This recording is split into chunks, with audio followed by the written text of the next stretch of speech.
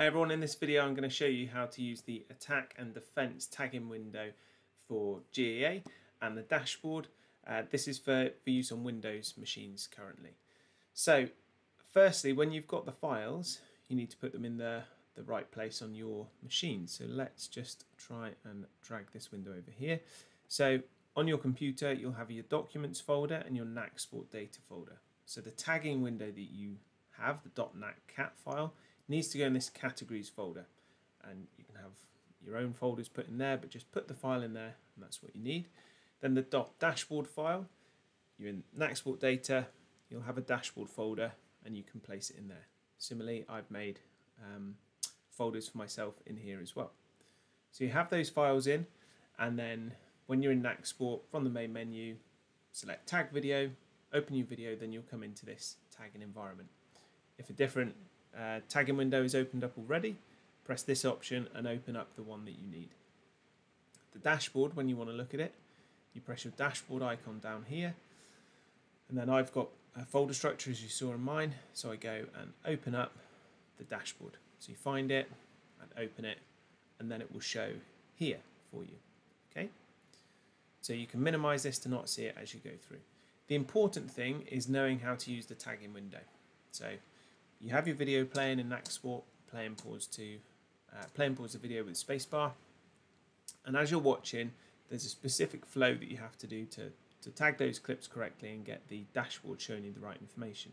So ignore what's happening in the game, but if we were in possession, I turn on this button in possession. So there's a manual mode, so it's going to stay on until it turns off. And it's important that that's on because it's how our dashboard works from it.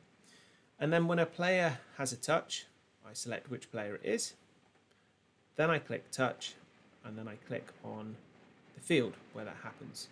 So player 6 has a touch and clicks here. And you can still be playing and pausing here, so I could pause, okay, player 9 had a touch here, carry on, pause, player 10, touch here.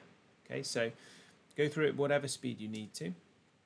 Then let's say there's a turnover, or if the ball goes out of play, you can just turn this button off. Okay, or if it's a turnover, I could click on out of possession because it automatically turns that one off. And now we're looking at tackles. So again, a specific flow we have to do. Let's say player 8 makes a tackle. So you have to press player 8, then you click tackle. If you want to go into the specifics of which tackle type, like we saw from Evan's webinar, then click one of these and then click on the field. So let's do another one, player 8, tackle, type of tackle, click on the field. Then you get the specific colour points that relate to that.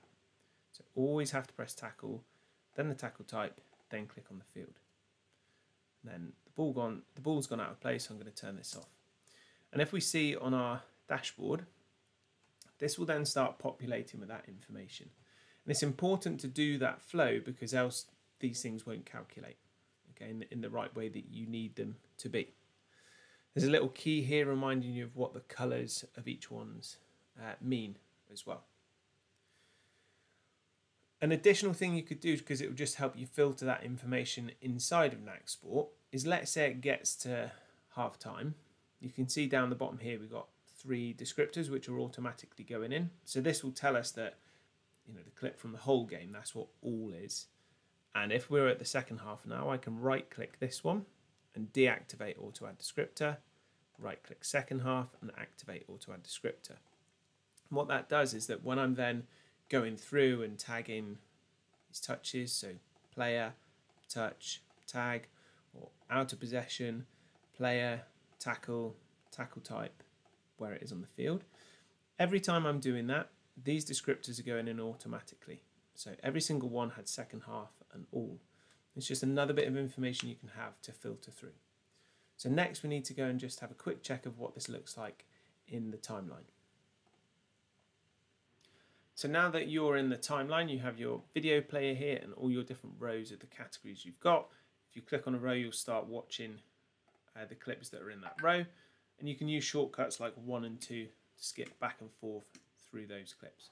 So there's loads of tutorial videos on how to make the most of your timeline environment, your matrix, your dashboard, your presentations, etc., etc. A couple of things here relative to this tagging window is that if you open the graphic descriptor, so you press this icon, if you can't see that icon, take a look at your timeline profile settings, make sure that you've actually got that tool down in your timeline profile. So with this field open, our graphic descriptor, whenever I click on a row of clips or each specific clip, I'll see the graphic descriptor click points that relate to it. So I can see all of the tackles that we made, all the tackles made in this opposition possession, and this opposition possession. The other thing you can do is if you have your matrix tool here, this is where that first half and second half was useful, is that when you move this over here, so let's just move that and our video that's here. If I go and select on something, let's say like all the actions from the second half, if I click on this column, I will then see results in my graphic descriptor that are going to relate to it. So I want to go to all of the out of possessions in the second half. I click that number and my graphic descriptor will then show me those filtered results as we go through. So you can use your matrix as a way of filtering information and then visualizing it in your graphic descriptor. And you can obviously also open up your dashboard in this environment. So dashboard icon, choose where that dashboard was saved, and you can see all that information come through. The really powerful thing here is that when you click on any of those elements, you're going to watch those clips that relate to all of that, whether that's a number or whether it's a bar chart. So player 8's 2 tackles, I click on that red part of the graph and I can see those parts come through. The other thing you might want to do, rather than using that matrix filter, is if you press this option, dynamic dashboard, you can say, okay, only show me the results from the first half or this part of the video. You slide it along, press refresh, and then the dashboard will change the information for those elements. Okay, so you can see how the numbers are changing here. So just a couple of ways that you can really make use of that tagging window and dashboard. It's important to remember that you have to use the tagging window in that flow. So one of the possession buttons at the top, then the player, then either touch or tackle, and if it's tackle, you've got the other options there as well.